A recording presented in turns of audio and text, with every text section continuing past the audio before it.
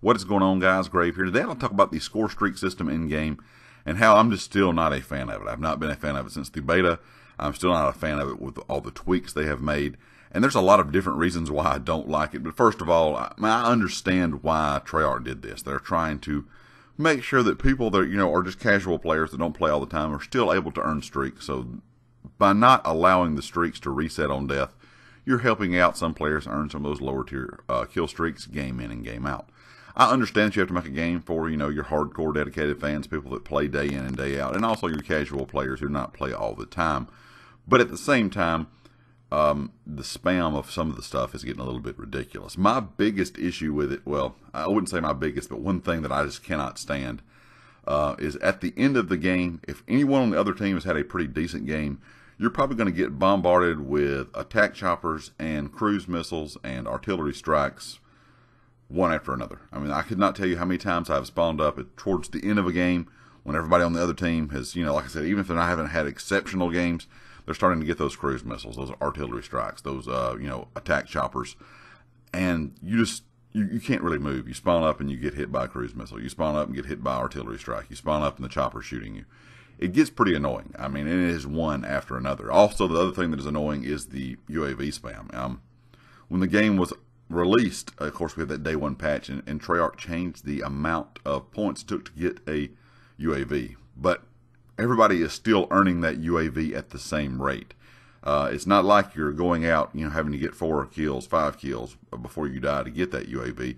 You're going out if you get 1 kill and die, get 2 kills and die, get no kills and die. But at some point, you're going to get that UAV, that counter UAV.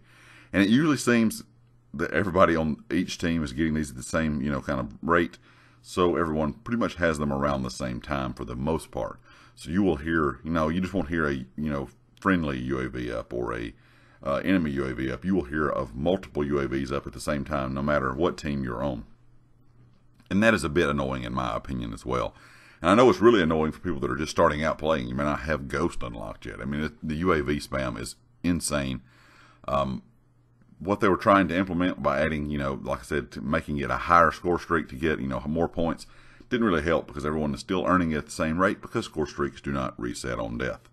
Now, I wish they would change this back to the original score streak system. I know a lot of people may like this, some people may not.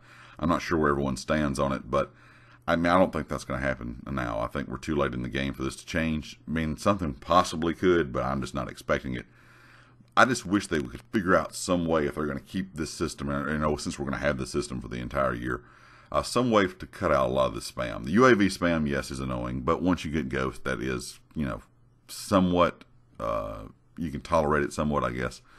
But when it comes to you're having a good game, and I mean, it doesn't matter really what your score is. Let's go for example. I've had a lot of games where at the, in team deathmatch, let's just say I'm trying to think of exactly about the time frame this happens in game.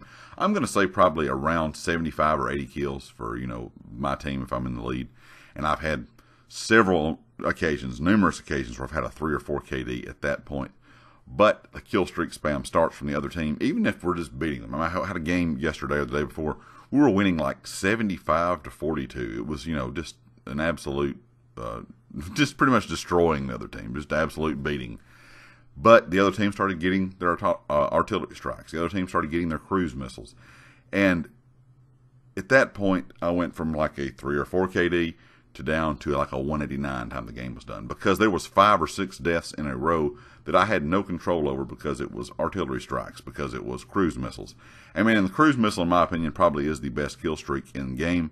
You get the most bang for your buck, and it's not extremely high to get. But at the same time, it gives you no warning whatsoever, which does need to be looked at.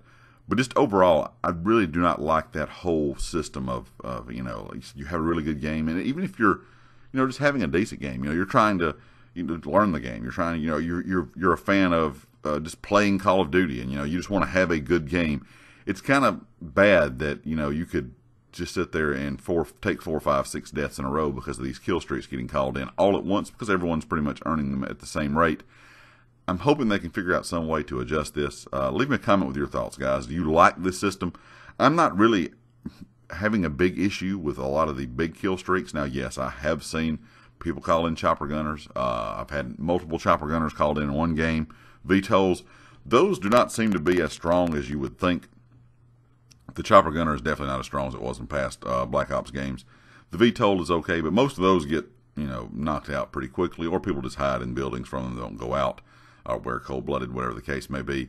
But at the same time, there's nothing, like I said, you can really do to control those artillery strikes and those cruise missiles hitting you as soon as you spawn up. The other kill streaks in the game, the grenade launcher, that kind of thing, I really have no issue with. I use the grenade launcher. You're going to have a bit of skill with it, because you're actually having to run around and physically use it, physically hit those shots.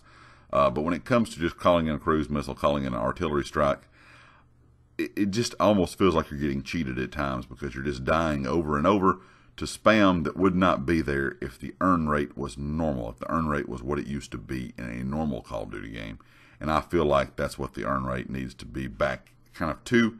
Like I said, I don't expect Treyarch to change this. I think this is what we're going to have for the rest of the year.